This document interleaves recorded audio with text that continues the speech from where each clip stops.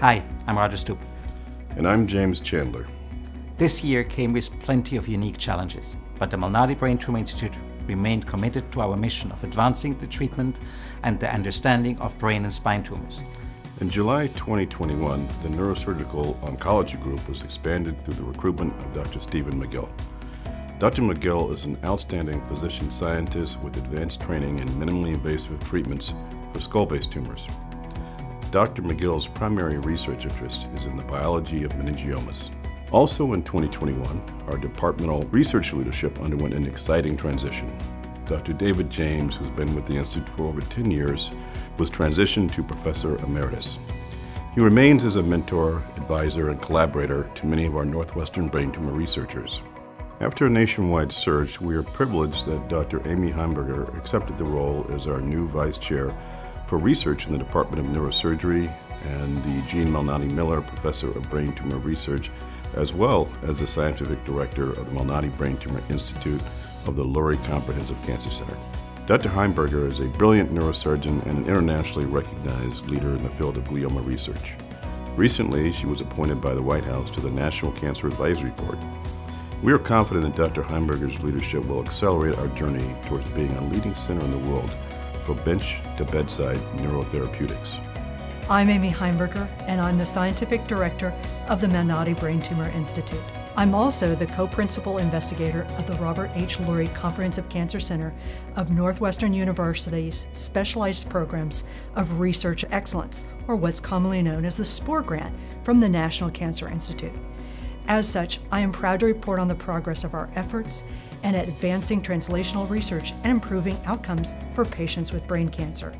Through the Brain Tumor SPORE, we've brought together both basic and clinical researchers to propel our translational efforts. One of the projects, headed by the Chair of Neurological Surgery, Dr. Matt Lesniak, is the first of its kind of a neural stem cell therapy that works with a virus to target brain cancers. This year, the Lurie Cancer Center was also awarded a U19 by the NCI, a multi-component award that encourages a collaborative approach.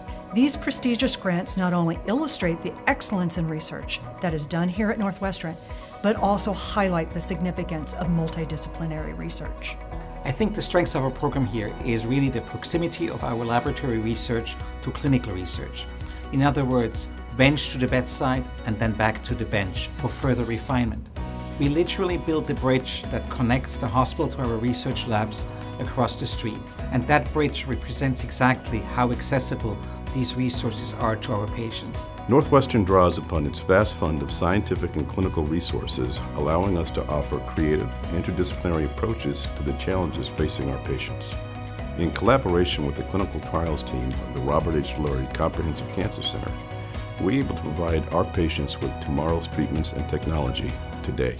We are now one of the largest centers in the world utilizing ultrasound technology to open up the blood-brain barrier, thereby allowing for delivery of drugs and treatments that previously could not reach the brain. Dr. Daniel Bratt, our chairman of pathology and a world-renowned neuropathologist, was a co-author of a recently published revision of the WHO classification of tumors of the central nervous system. What has been standard for the MBTI for over a decade, namely the integration of molecular characterization and routine diagnostics for brain tumors, has now become a worldwide standard. Molecular profiling allows for more sophisticated diagnoses and informs our clinicians and researchers on potentially more tailored therapeutics. Recently, our neuropathology team launched a service that allows us to profile the methylation patterns of DNA for brain tumors.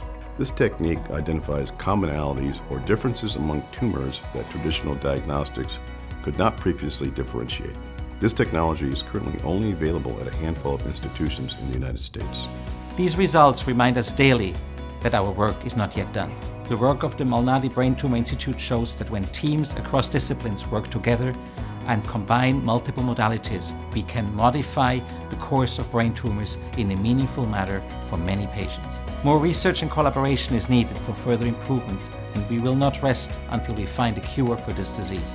We are motivated every day by our patients, because what makes us better really is what makes them better.